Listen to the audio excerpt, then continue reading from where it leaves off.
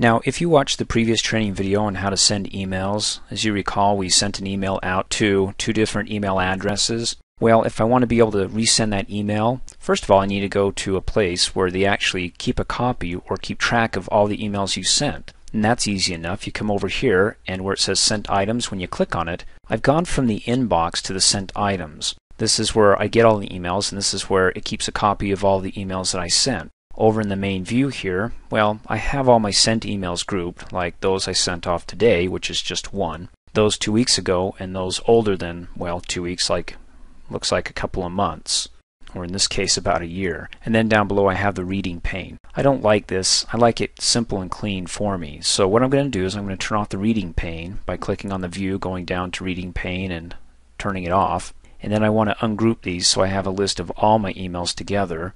So to do that, I'm going to go to View, to Arrange By, and then over and down, and uncheck Showing Groups. So it doesn't show them in separate groups, they're all together here. Now again, I have my email that I just sent off, which was today, April 27th at 11:29 a.m.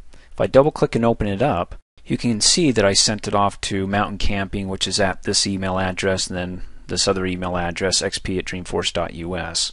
To go ahead and resend this to the same email addresses, for whatever reason, maybe they both called me up, these people that I sent it to, and said, look, we've lost this, we deleted it. You can come up here, go to the Message tab on the ribbon, to the Actions group, and click on Other Actions down to Resend this message. Now when I click on it, it opens it up, it fills in their email addresses, the subject, it just copies everything over. So all I have to do is click on the Send button, and I'm done. Close out of the sent message, and you'll notice that it's sitting in my outbox. Give it a second because I have it set up on auto send, so the moment I send it to my outbox it'll shoot it off for me. And we'll cover this in the later levels, how to go ahead and set this up so it automatically sends it out. Or if it doesn't automatically send it out and it's still in the outbox here, then you'll have to send it out yourself by manually coming up here on the standard toolbar and click on Send and Receive.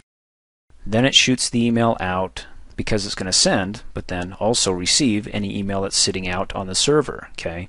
So back to the Sent Items folder. Now we sent out the same email twice. This was the first time we sent it off, which was at 11:29 a.m. And now in the afternoon we did a resend action that, when I double click, looks like the same message. The only difference is that the times here of when I sent it. Thanks for watching. Hey, as a quick reminder, if you like my video, please give it a thumbs up. You can also click on me and subscribe to my channel, get notified of the latest videos, and for only $2 a month you can have access to all my Microsoft Office training videos.